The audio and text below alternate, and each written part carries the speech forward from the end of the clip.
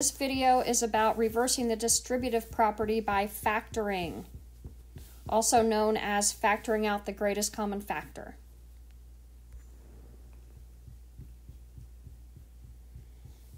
So let's do a quick review of the distributive property.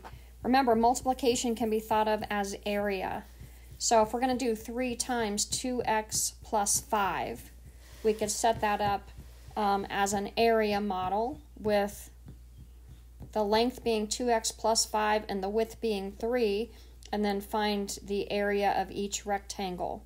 3 times 2x is 6x, and 3 times 5 is 15.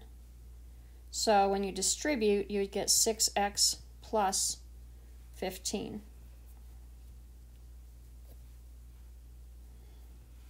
Okay, so let's look at a situation where we're going backwards. We have the expanded form, and now we want to factor this, and we're going to do that by using the backwards distributive property. So the solution, or the product, goes into our area. I'm going to put each term in the area. Whoops, not 14x.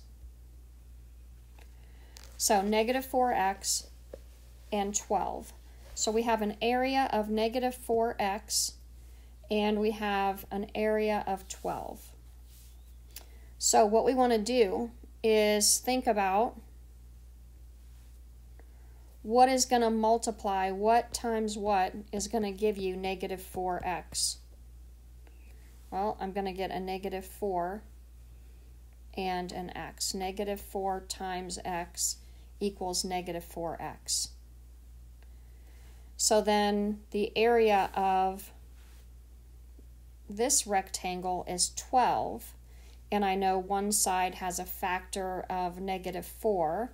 So what times negative 4 equals 12? And that's going to be 3. So this is 3. So when we're factoring, we're trying to find the length and width, and we're given the area. So think about that. This is the area, and you're trying to find what times what gives you that area. So the final solution, length times width, the length is the x plus 3, and the width is negative 4. And I like to write the single number in front so it doesn't look like a minus 4. And there you have it. Negative 4 times x plus 3 is the solution to that. Okay, so let's look at the next example.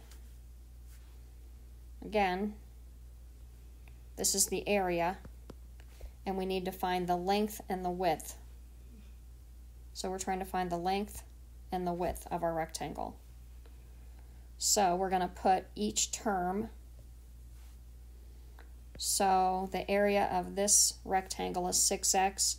The area of this rectangle is 24. So what you want to do is figure out what times what equals 6 times x. We do have some options, but I'm going to try 6 and x. So one side is x, the other side is 6. And then what times what gives me 24?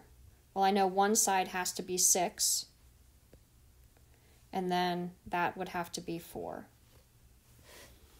So the length times the width would be 6 times x plus 4. I actually don't need these parentheses.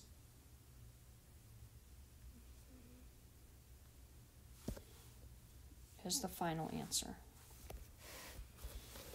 Okay, next. This this one, we have a quadratic. We have a squared term. And if we want to factor it,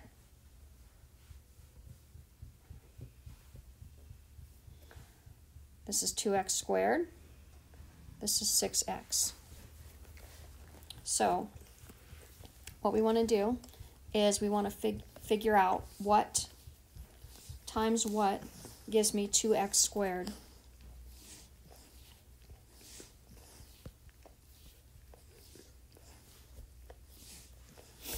So I'm going to put 2x times x gives me 2x squared.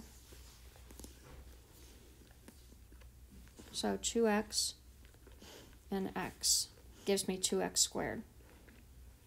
So one side of, let's see, one side of this rectangle is 2x, the other side is x, because 2x times x would give me 2x squared. So we know that this side is 2x, so what times 2x would give me 6x? And that would be 3.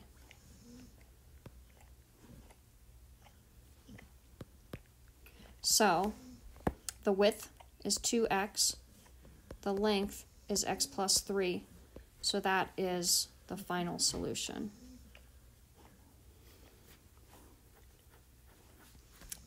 That is the factored product. And again, width times length, or length times width, it doesn't matter. But usually I put the single term, the monomial first, and then the binomial or trinomial next. All right, so that's it for this video. You can call, text, email me, or send me a message on Instagram. I look forward to hearing from you guys.